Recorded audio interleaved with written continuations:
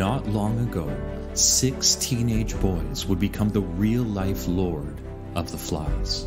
This is the incredible true story of how these boys survived living on a remote island for over 15 months in the South Pacific.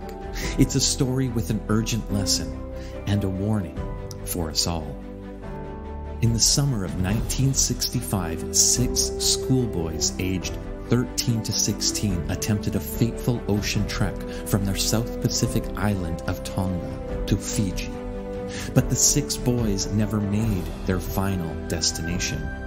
Instead, they disappeared without a trace.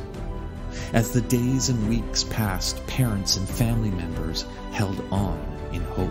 But as search vessels came and went, none of the 6 boys or their boat would be found.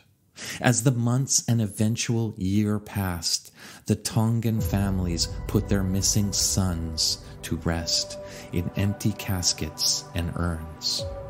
The tiny island nation of Tonga mourned.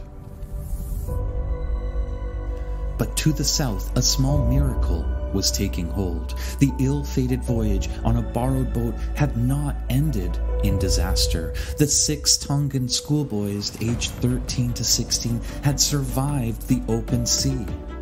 After 8 days adrift, they had become lost castaways. The boys had found a small island. Innocent, confused, unsure of what would happen next, the boys placed one foot in front of the other and stepped through onto a distant sand. This was the real life and actual Lord of the Flies, where new truths found budding roots on a remote yet familiar land. You see, the outcome of this real-life Lord of the Flies story became far different than what many might have imagined.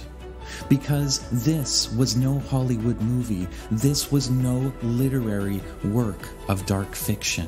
In William Golding's book, a downed plane on an uninhabited island, now filled with stranded schoolboys left to their own devices, becomes the catalyst, the metaphor in what would happen if a society was left to evolve innocent and unchecked. The stranded British schoolboys first reveled in their newfound freedom on the tropical island, as the story goes, without school or homework or rules or parents to get in their way. But in the fun of it all, a selfishness and insecurity takes hold. In the fictional Lord of the Flies story, Golding proposes a sad, inevitable fate for us all because of something inherently rotten and already there inside each and every one of us. In Golding's work of fiction, the British schoolboys would split, becoming 2 warring tribes. The conch shell, first used as a glowing pillar of organization and brotherhood, would go broken eventually in the fatalistic darkness that ensued.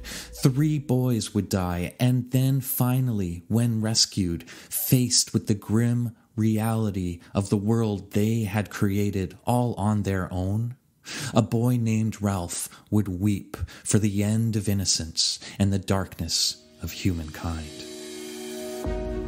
But in the real-life Lord of the Flies story, life does not always imitate art. Sometimes life writes a better ending. Because the most astonishing part of this true tale was not in the still miraculous final destination of it all.